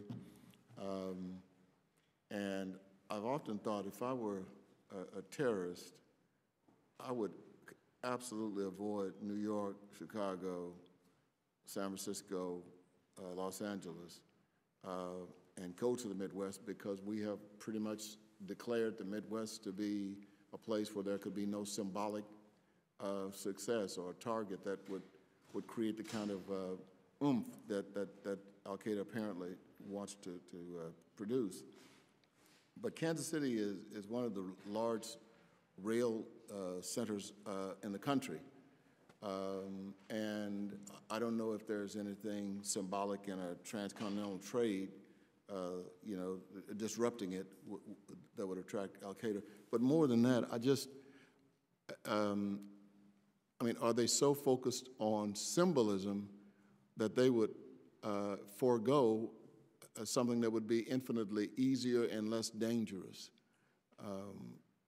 Yes, that's a very good question. Why don't they attack in Anywheresville, USA, and some mall? It's one of the questions we address in the report. And Al-Qaeda and allied groups, the people they're trying to impress and influence have never heard of Des Moines or Kansas City. I'm sorry. They've heard of New York, LA, DC, blowing up an American passenger jet, and they keep returning to these targets again and again and again. Najibullah Zazi drove from Denver, Colorado to Manhattan. He was living in Denver to do the attack. So that is not to discount. We've seen some of the failed plots that Dr. Hoffman referred to. Springfield, Illinois was the target of a plot last year. So it's not to say that people inspired by Al-Qaeda's ideas might not try an attack in Kansas City. But the Al-Qaeda organization, I don't think so. Yeah, he was not Al-Qaeda, but keep in mind that the Murrah Federal Building was attacked in Oklahoma City, which is smaller than Kansas City, Missouri. Timothy McVeigh, of course, was not affiliated with Al-Qaeda, and so maybe he wasn't that concerned about symbolism. But. Yeah, Mr. Cleaver, I'd say I've been to Kansas City, and I will look at your rail issue out there, and I remain deeply concerned. Again, one thing we need to take is a more strategic perspective in this as well. 9/11 illustrated for any future adversary of the United States that the soft underbelly of this country is its critical infrastructure. And while the current group of folks that we looked at in this report don't show indications of that, we can't proceed, I think, as a nation within the illusion that we are not going to have folks who identify places where we could get profound economic disruption to our way of life, critical nodes like in your your backyard. I would say that one of the main conclusions of the report is that we face a diverse threat on multiple levels from multiple adversaries as well. And as the map on page 2 of the report indicates, that in the United States there have been 2 extremely serious plots in the past year or 2 directed against New York City, which is worrisome enough because I think it calls into question our ability to deter our adversaries if they keep going back to the hardest target. But as the map shows, there were successful attacks tragically in Fort Hood and in Little Rock, Arkansas. There were serious plots, as Mr. Bergen described, in Springfield, in Dallas, in Detroit, and elsewhere. So I think one of the challenges we face as a nation is to understand that perhaps for a certain category of our adversaries, a place like New York will always be undeniably attractive. At the same time, though, given the multiplicity and the diversity of the adversaries, they will strike, as I earlier said, where they see the opportunity and where they see that the effects can be the most profound and the greatest. Thank you, Mr. Chairman. I yield back. Thank you. Chair now recognizes the gentleman from Florida for 5 minutes, Mr. Billirakis. Thank you, Mr. Chair. Appreciate it very much. And I apologize for being late. I was in a Veterans Committee meeting, actually a markup. First question to the entire panel. I've long been concerned that our visa issuance and oversight processes, particularly the student visa, is inadequate. In fact, I've introduced legislation that will help ensure that terrorists do not use our student visa process as a backdoor into our country. We know the terrorists involved in both the 1993 and the 2001 World Trade Center attacks were in the U.S. because they violated the terms of their student visas. Do you believe that terrorists are still able to exploit our student visa system to gain entry into the United States, to radicalize American citizens, and or engage in terrorist attacks? For the entire panel. This is really a comment rather than a complete answer to your question. In the 2009 Manchester plot in the United Kingdom, the people involved all were on student visas, which they overstayed. So certainly this is an idea that is percolating with al-Qaeda, the Taliban, because these guys were all from that area. I mean, on the counter-argument would be, we want to encourage people from Muslim countries to come to this country to study, and it's already pretty difficult for them to get in. We don't want to penalize, the 99% of the people who are coming legitimately. Already, getting a visa in a country like Pakistan is pretty problematic, student or otherwise. And so we have to balance those 2 things because there are 2 different goods at stake here.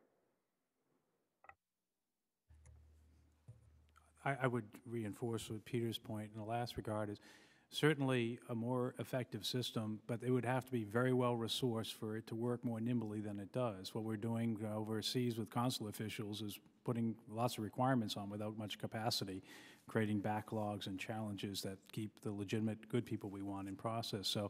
So we have to really think about, when we write that requirement, how do we make sure we adequately manage it? We should be doing it very competently.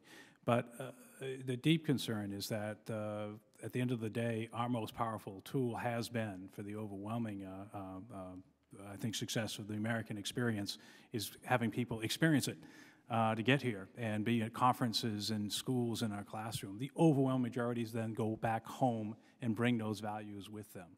If we basically start to close that down, it's so difficult, given the media that's out there, for people to validate the greatness of this country if they haven't experienced it. So it's a real difficult tension, I think, that's at work here. At the end of the day, the threat does continue to I think the key is not overselling what these tools can do. The diversification will happen. The recruitment is going to populations that are within our own society. So we have to, I think, see it through that a more encompassing lens. Well, it's a very pertinent question, particularly given the profile in the New Yorker this week of Khalid Sheikh Mohammed, the mastermind behind the 9/11 attacks, who first came to the United States as a student. One of the cases we identified last year, of course, involved a student, although not a student in the United States, Umar Farouk Abdul-Muttalab. It has been, as Mr. Bergen said, more common, and I think the British authorities see it as a very serious problem in the United Kingdom. My point would be that, unfortunately, over the years, trends in terrorism that we've seen elsewhere inevitably come to the United States, even if they haven't manifested themselves in any significant way here yet. But the case of Khalid Sheikh Mohammed, of course, is an indicator that people who come to the United States draw their own conclusions as well from their student experiences. Thank you. Next question for the entire panel. Again, terrorist organizations have become adept at using the internet to recruit, inspire, and motivate individuals in the United States to carry out attacks on their behalf. What are your thoughts on how to combat the use of internet and other technologies by terrorist organizations that seek to inspire and encourage terrorist attacks in our country by those who are already here? You know, I think there's a huge First Amendment problem and there's a huge technology problem, neither of which I think are very superable. The technology is always going to be better than what the government can do. And so trying to close these kinds of things down, of course, there's the intelligence gathering that you can gather from these internet sites, which is useful. While it might be desirable to try and do something about this, I think in practice it would be very hard. I've testified in this room before, Congresswoman Harman's subcommittee, on this issue, and I think it's one of the biggest problems we face, and in the sense that the internet's become this vast vacuum that unfortunately the purveyors and communicators of hatred and intolerance have taken advantage of, not least, I think, to peddle often base, completely untruthful conspiracy theories that gain incredible traction.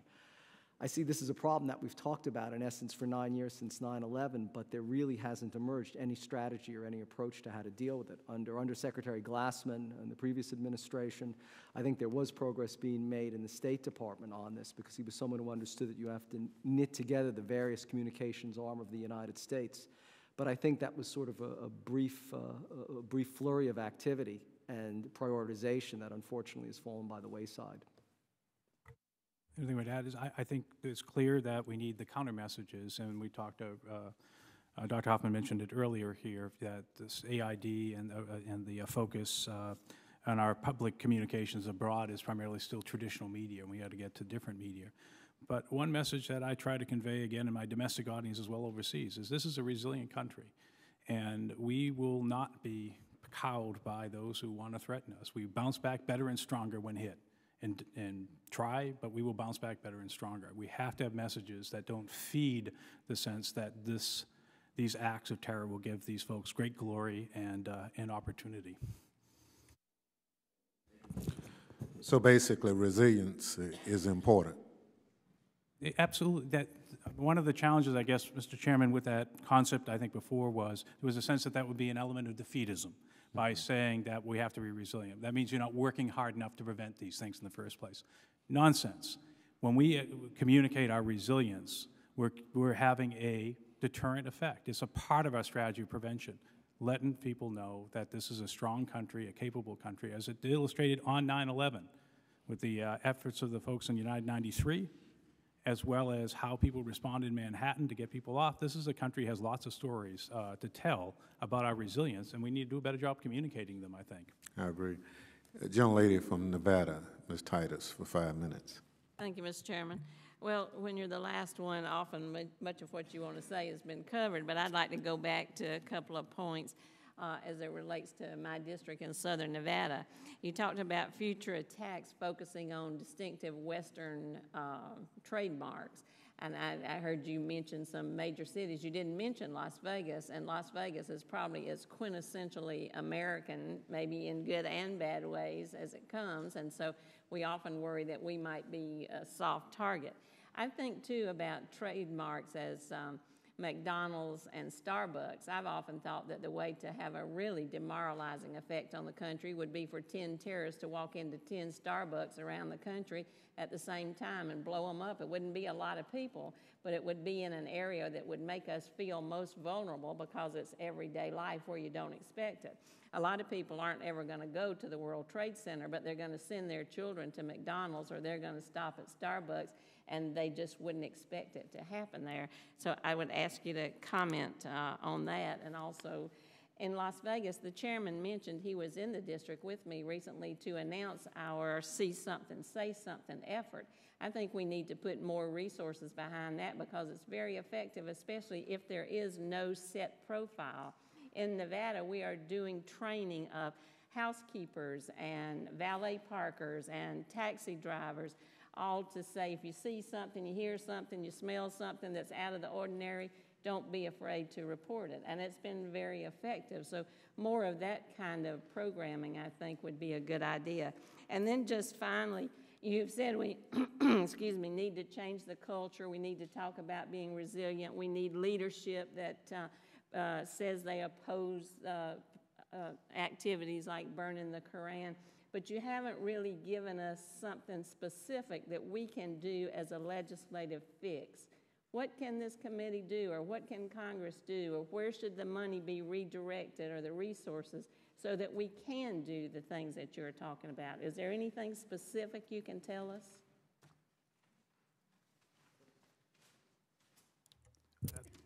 I'll leave my colleagues, I guess, to talk to about the threat. But again, I think for the reasons you identified, Las Vegas certainly should fall in the list of one areas that we should be concerned about.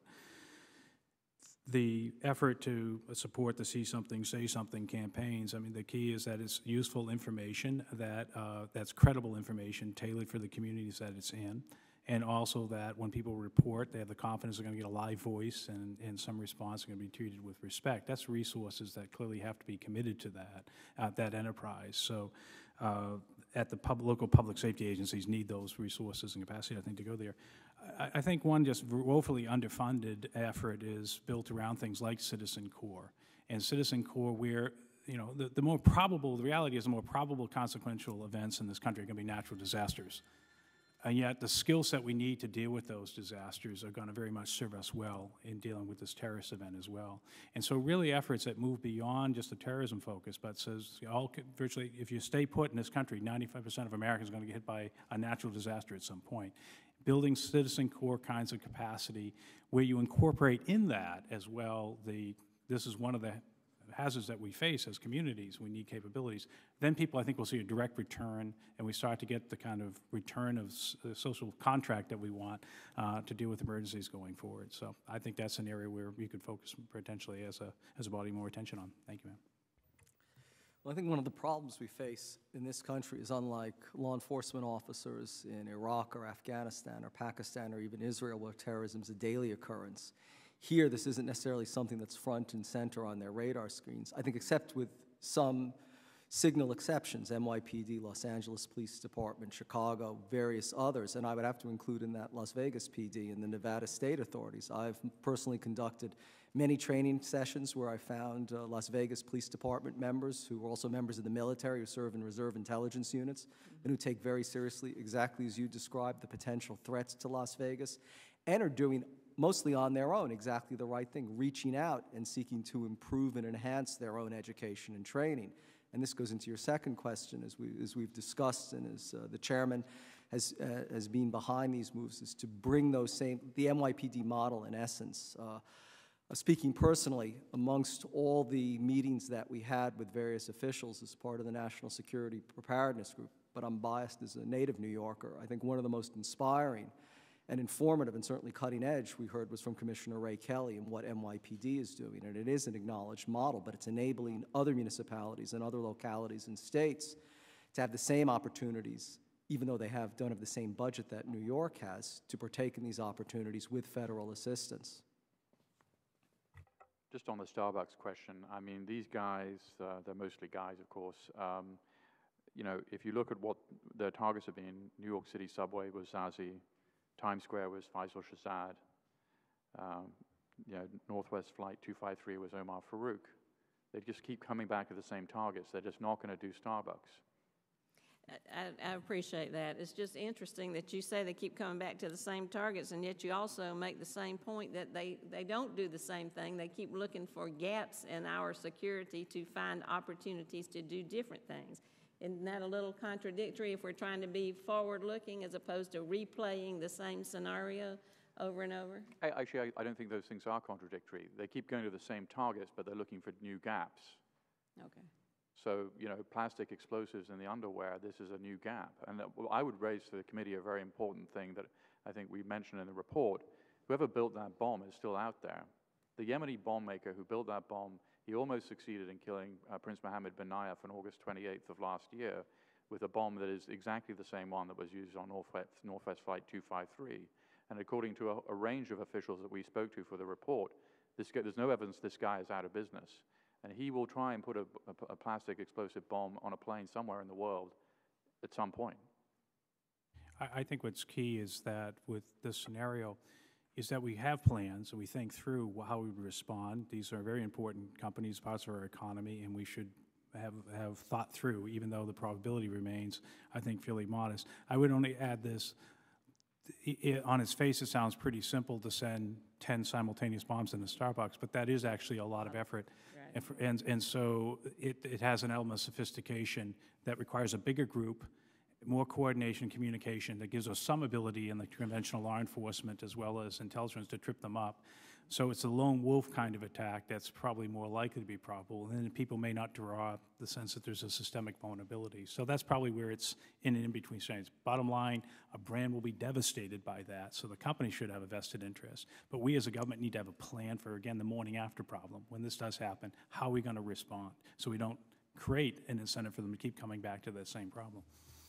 Could I address the apparent contradiction? Just very Without quickly? objection. Thank you, sir.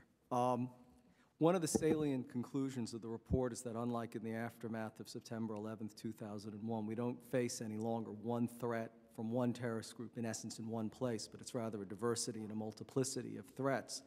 And I think at a certain level, the most senior levels of al-Qaeda, they are very much bent on symbolic targets, perhaps fixated on New York. But as the report points out, the threat is diversified and also increased, and as it's multiplied, it's spread throughout the country, and it's also, as we discussed a few minutes ago, zeroed in on different locations and different levels of targets. And I think that's the fundamental challenge we face in counterterrorism today, is we have to have a far more flexible and a far more dynamic approach than at any other time, certainly that existed in the aftermath of September 11th, 2001.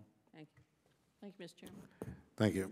Chair now recognizes the gentlelady from Texas, Ms. Jackson Lee, for 5 minutes. Mr. Chairman, thank you very much. And I just want to take a moment to thank the panel, but as well to acknowledge I believe this committee has important work to do. Mr. Chairman, I want to thank you for both the series of hearings, but the intensity of the oversight that we've had throughout the history of this committee, and to the ranking member and to Mr. Lundgren, who is sitting in place. I think none of us would underestimate the importance of hearings like this, or having a committee called Homeland Security, which, as all of you witnesses know, we had no such thing prior to 2001, and we probably had some clue, but a limited clue.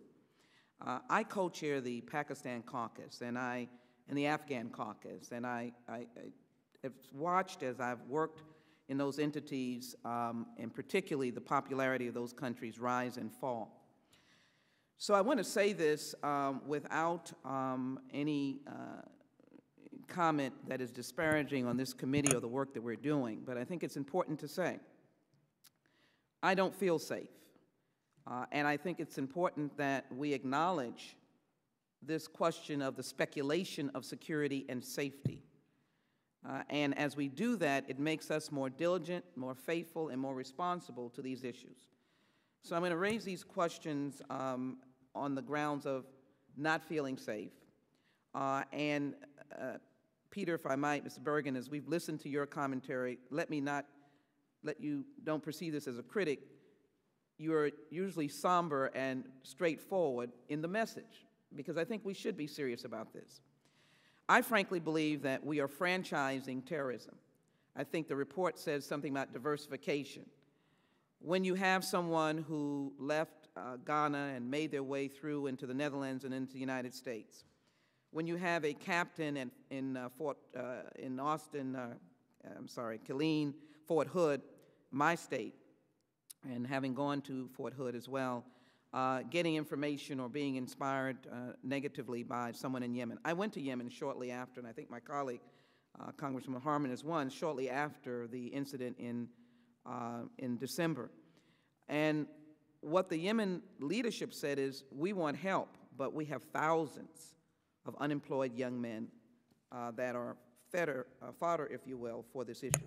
Would you comment on the franchising of terrorism, which means how do we pinpoint it? How does a committee that is fixed in time, that sits in Congress, a department that is fixed and sits in Washington, address the question of the franchising of terrorism, which gives no appointment, no notice, other than, of course, the idea of human intelligence, which, of course, is very important? Would you add to that the issue of aviation as a major target? And is it attractive because it's a wow?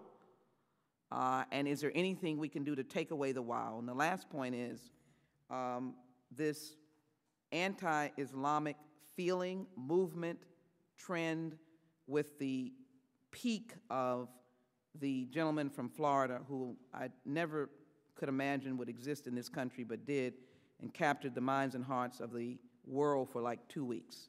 Mr. Bergen? A lot to cover, but yeah, I mean, certainly the franchising is a problem, and we've seen, but I think it's a problem we're aware of, and the fact that Congressman Harmon and Congresswoman Harmon and yourselves have both been to Yemen, I think speaks for the fact that, you know, whether it's General Petraeus when he was at CENTCOM and others, I mean, there is a focus there. Taking away the wow from aviation, I don't think is going to happen. Taking away the wow. I mean, aviation is the lifeblood of the global economy, and these guys have a narrative. They want to bankrupt us. And, you know, if 253 had blown up over Detroit, I mean, we would have taken a huge hit in the middle of the worst recession since the Great Depression. There's no doubt about it. So I think that's, you know, that's just going to remain their key target. As for the anti-Islamic fervor, I mean, this plays directly into the hands of the jihadis, there's no doubt. I mean, they use it constantly as a talking point. The fact that they can say, well, look at the controversy over the Manhattan Mosque. This is a recruiting tool for them. And the extent to which having an open debate about these issues is the American way. But we should be cognizant of the fact that our enemies are exploiting real anti-Islamic bias or perceived anti-Islamic bias, whatever the case, as one of their talking points. Dr. Hoffman, thank you. I'm sorry. No, I don't have anything to add. I think aviation, no matter what we do, will remain a salient target, exactly as Mr. Bergen described, because our adversaries don't see as much defeating us militarily as undermining us economically, and they think that by focusing on commercial aviation, that will be a proven means to throttle our economy and certainly our global commerce. I would just add on the aviation piece at least, the biggest concern, of course, we rightfully had after 9/11 was using an airplane as a guided missile with passengers aboard. And two relatively straightforward things helped to deal with that, hardening the cockpit door and changing the behavior of the passengers on board those planes. And so, yes, aviation will be targeted, but not in the same way we saw after 9/11. I think that's an important perspective to keep in mind. But broadly, I think is a challenge for this committee is, and I think, again, it's the key thing to be taken away from this analysis.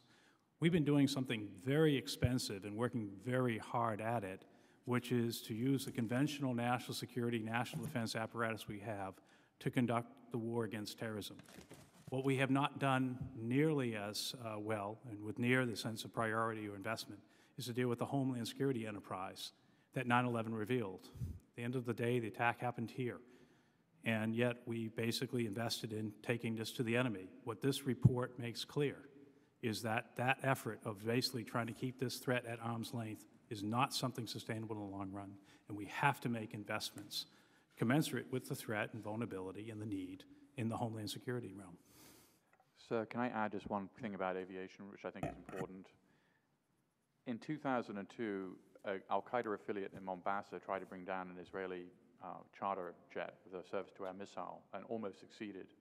And this is not a Chicken Little scenario. These guys do have surface-to-air missiles. They do have the intent, and they have the capability. And I think that is, if you could bring down a commercial jet somewhere in the world, it doesn't have to be American. Right. We're in a kind of transformative moment. And unfortunately, that is, I think, a predictable kind of attack that they will try and pull off in the future. Mr. Chairman, can I just ask you to yield? I'd like to put something on the record, and I'd like you to hear it, please, because it adds to this point. And I won't call the city, and it might be obvious. One of the things that we don't think about as we give federal monies is how local governments receive it and interact with it. There is an airport that is receiving AIT equipment, advanced imaging technology. The placing of the equipment was delayed because of local government permitting problems. to the extent that the equipment is not in today, and it was supposed to be in almost a month ago. And so when we think of the work we do here, how we interact with local officials, and of course we've heard a lot of compliments about good works that they've done, and they do, but just a building permit issue that they may think is not significant, or they're not focusing on what we're trying to do, which is terrorist equipment, and it's standing there waiting in a box. I think that's something that maybe we will look at, or how we can do our outreach to the local communities and how our work here gets translated in the right way. So I just wanted to put that on the record, because even today the equipment is not in. You sure you don't want to identify that city? Yeah, I think that's the worst kept secret in the hearing. Thank you very much, Ms. Jackson-Lee. Thank you, Mr. Chairman. Chair now yields for a point of personal privilege for Ms. Hoffman. Thank you, Mr. Chairman. I just failed to acknowledge, and I think we all should, the presence in the audience of Carrie Lamack, whose mother died on 9/11 and who has been one of the most active members of the 9/11 families behind responsible oversight and good legislation in Congress to deal with these threats. I called the group that she's part of the Wind Beneath Our Wings as we enacted some of the changes after 9/11, and Carrie, I don't know how we would ever do this without you. I yield back, Mr. Chairman. Thank you very much.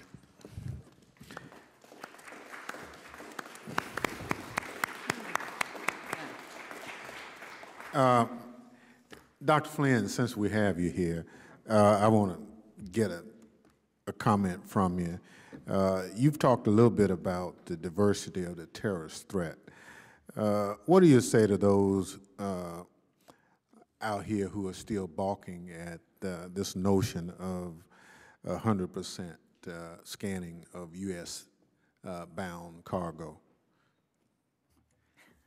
My biggest concern remains that the intermodal transportation system is still vulnerable to potentially, I think it's more in the realm of a dirty bomb as a scenario, that should it get into the system and go off, that all the risk management tools that have been put together to date will be discredited, and the response will be, like we've done offshore right now in the Gulf of Mexico, is a moratorium on the movement of goods so we can sort it out. And the consequence of that would be cataclysmic. And so we need to move beyond the status quo into something that gives us a far better range of confidence if this scenario plays itself out than the tools we have today. I think it is possible, when you engage the industry, to get to a far higher percentage of scanning that's more toward the 100% end of the spectrum than it is the tiny fraction we do today. But the key is to move beyond the polemic that everything was fine until this legislation came along, and then that's simply unachievable. There's a middle ground here where our overarching effort has to be the resilience of the intermodal transportation system if it's exploited. And I'm very much concerned that we have been stagnant for 3 years with no movement in this area, and a consequence could be really quite catastrophic for our economy. Again, per the analysis here, do we have data that tells us this is a near and present? No, but it'll take us a long time to put the right system in place, and there's more that can be done. Well, the reason I raised it is we continue as a committee to press the department to follow the congressional mandate rather than to interpret the mandate as they see it. And we basically say, you don't have a choice in the matter. So I guess I'm just looking for an amen that Congress is doing right. Amen. Thank you very much. I thank the witnesses for their valuable testimony and the members for their questions. Before concluding, I'd like to remind the witnesses that the members of the committee may have additional questions for you, and we will ask you to respond expeditiously in writing to those questions. Hearing no further business, the committee stands adjourned. Thanks, Mr. Chairman.